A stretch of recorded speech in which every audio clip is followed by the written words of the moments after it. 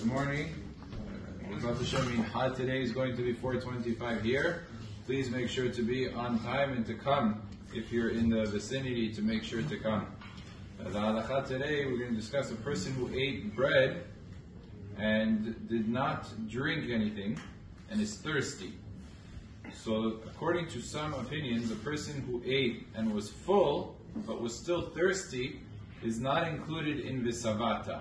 He's not considered to be satiated. He certainly was ve'achalta, he certainly ate, but he's not Visavata. He can't be satiated without drinking. And according to those opinions, it comes out that if he didn't drink and he's thirsty, he is not chayav in Birkat HaMazon from the Torah because he didn't fulfill the Visavata element of it. So now the question becomes, okay, certainly he's obligated on a rabbinic level to say Birkat HaMazon, but this person doesn't remember if he said Birkat HaMazon or if he didn't say Birkat HaMazon. So now the question is this a safek deoraita or is this a safek derabbanan? Because we said you only go back if the question of Birkat HaMazon is a Torah question. Then you're required to go back. But if it's only a rabbinic question, then we say safek brachot le'aked. So what is this? It's a disagreement. The authorities disagree. Is this considered derabbanan or is this considered deoraita? Halacha l'maaseh, it's considered deoraita.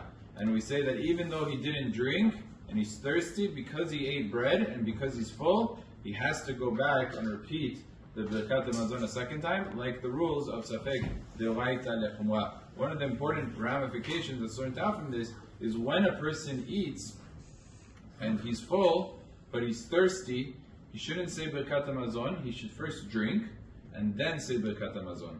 Why? Because that way he will be on the Torah level obligated according to all the opinions.